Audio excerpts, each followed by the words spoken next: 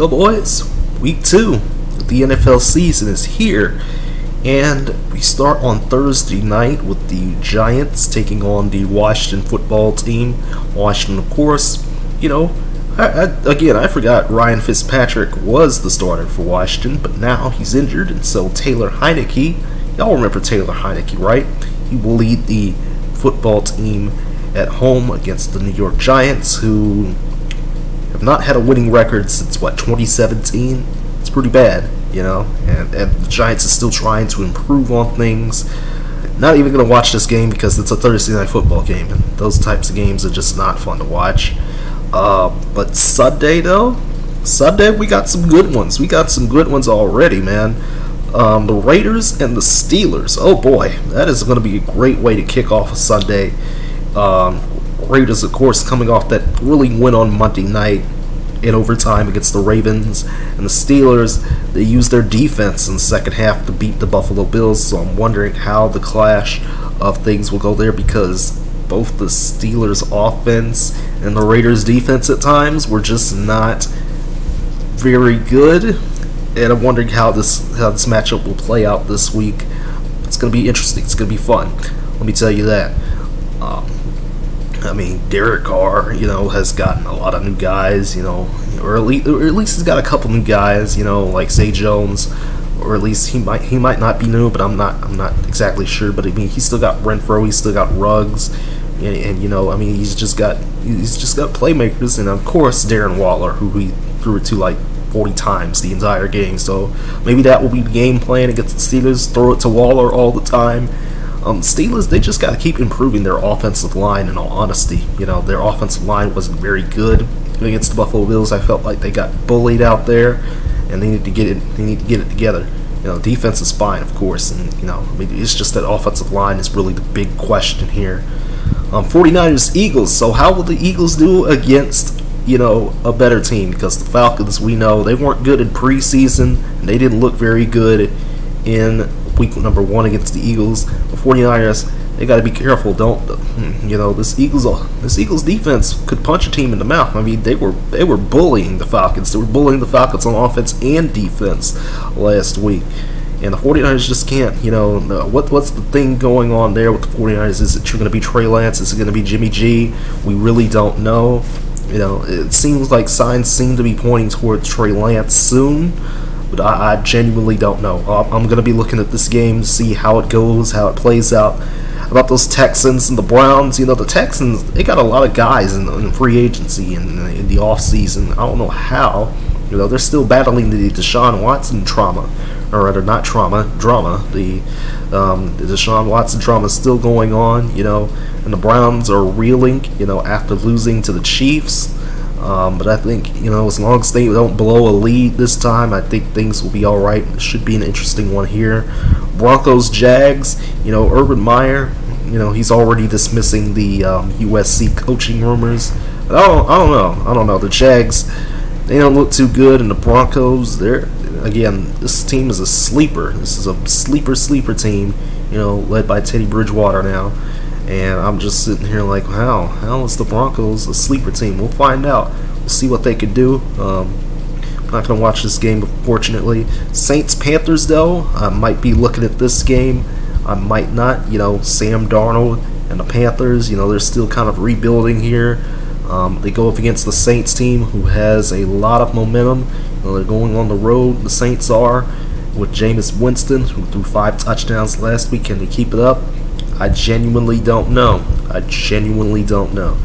This Saints defense was, the Saints defense, they didn't really look like they had a lot. And I guess they did, because they really were keeping Aaron Rodgers on edge.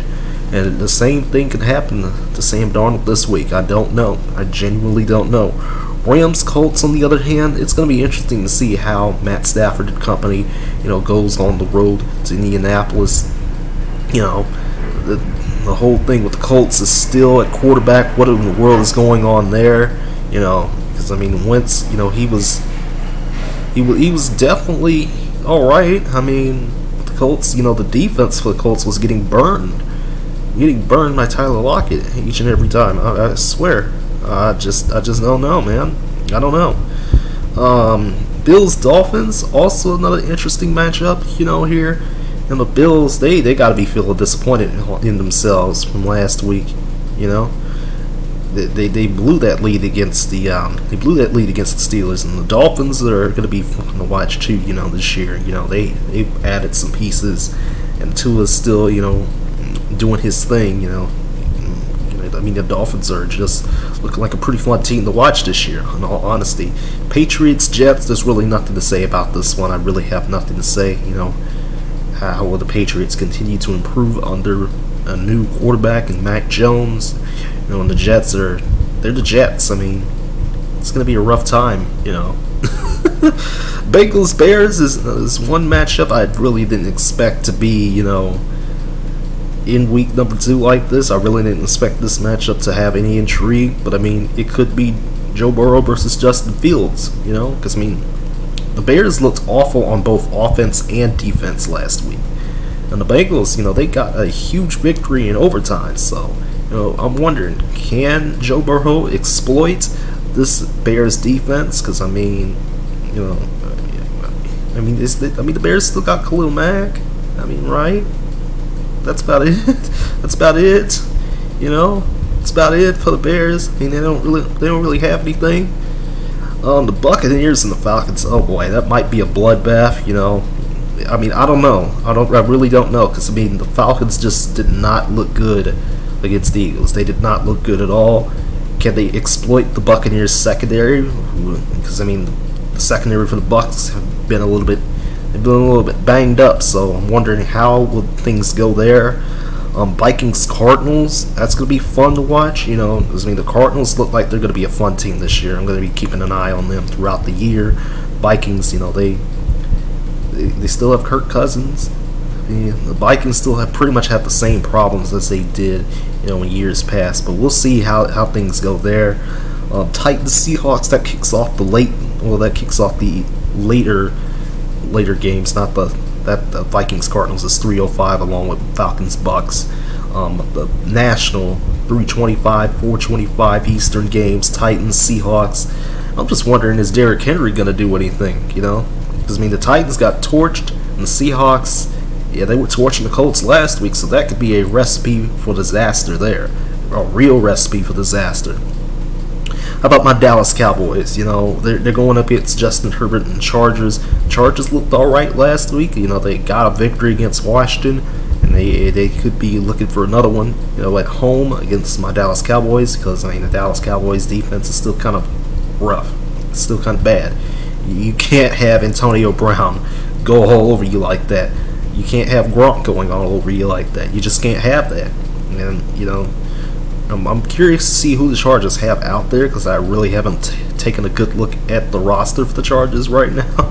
I don't know why. I just haven't. Yeah, that's going to be real fun. You already know Jim and Tony's going to be there. My quarterback back in the day, Tony Romo's going to be at that game. Sunday night, Chiefs, Ravens. Ooh, Ravens got to be feeling themselves after last week's loss, and the Chiefs, with some other opportunity for the Chiefs to go in and just show the world that they're the new overlords of the NFL, the new New England Patriots of the NFL. I mean, it's the Chiefs, man. What can you say about the Chiefs? Lions-Packers finishes off on Monday night.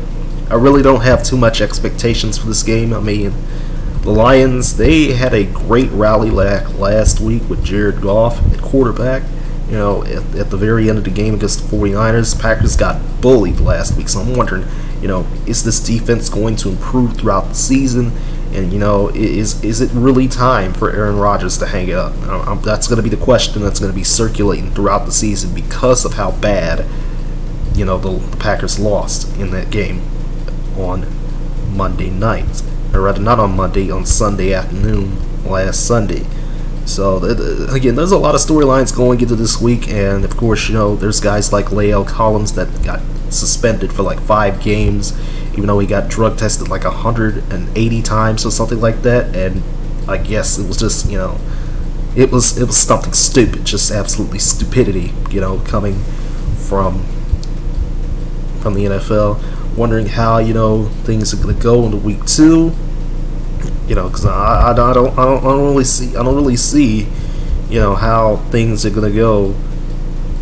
You know, it's gonna be a week of weirdness. I can tell you that right now. I'm not, again. It's gonna be the first time I'm not gonna watch the Monday or Thursday night games, so that's going to be a lot of times this season, I think, where I'm not going to be able to watch those, or I'm just not going to watch those at all because those matchups are unattractive. That's going to be an interesting thing to go through throughout the season. I know, I'm sorry. But Sunday, it's going to be one hell of a lineup. I genuinely don't know which game I'm going to be turning on at noon on, you know, Sunday afternoon. I genuinely don't know. We already know what game I'm going to turn on, you know, in the late window, them Cowboys. But, you know, it's a lot of intrigue in that early window too, very much so. So that'll pretty much do it from here. Y'all will see this on a Thursday, so let's get to it. Let's get these views, and, you know, let's get the channel, keep it rolling. And I'll see you on Saturday night. Well, actually, it'll probably be midnight, you know, or midnight Sunday again for college football recap. Y'all take care. Have a good day.